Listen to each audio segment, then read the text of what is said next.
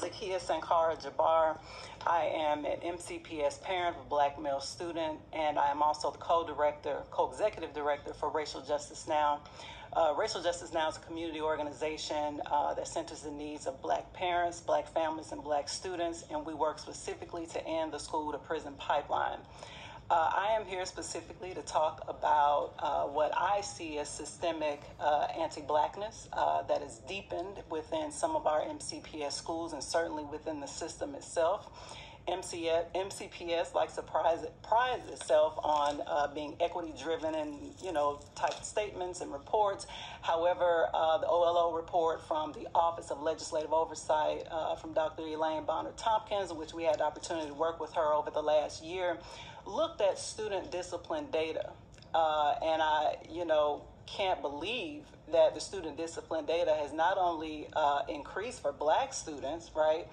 It hasn't improved at all when it comes to disproportionality of school discipline for the same infractions that other demographic of students do as well. But black students, particularly black male students, receive the harshest punishment.